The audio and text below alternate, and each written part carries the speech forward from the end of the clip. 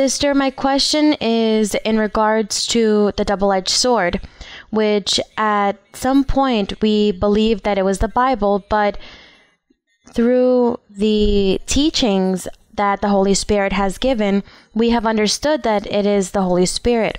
The book of the Lord, yes. I would like, Sister, for you to clarify this, if it's possible. Thank you. Concerning the two-edged sword? Yes, Sister. Well, the two-edged sword, it is the word of God. It is God's word.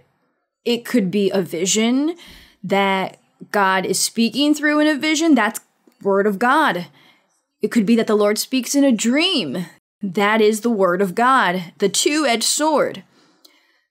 The prophetic word, too. The word that God speaks through the gift of prophecy and through the prophets or the prophetesses, that is a two-edged sword.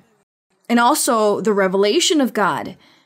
The word, when God manifests himself and when God speaks through the mouth of his children, be it the preacher or a prophet or whoever it might be that God is speaking through, that is the word, the two-edged sword, because it says that it moves people.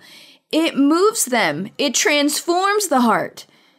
We sometimes, when a person comes for the first time and God speaks to them, the person leaves crying. They start to cry. They are touched. Because God has pierced their soul with that two-edged sword, which is the word of God. That word of God, even in the teaching or with the preaching of his word, that too is a two-edged sword.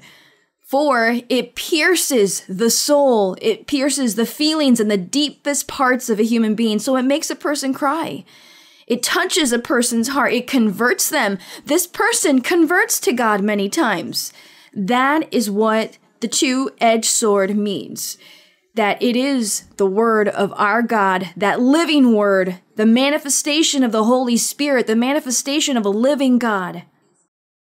That is the word or the two-edged sword. Very well.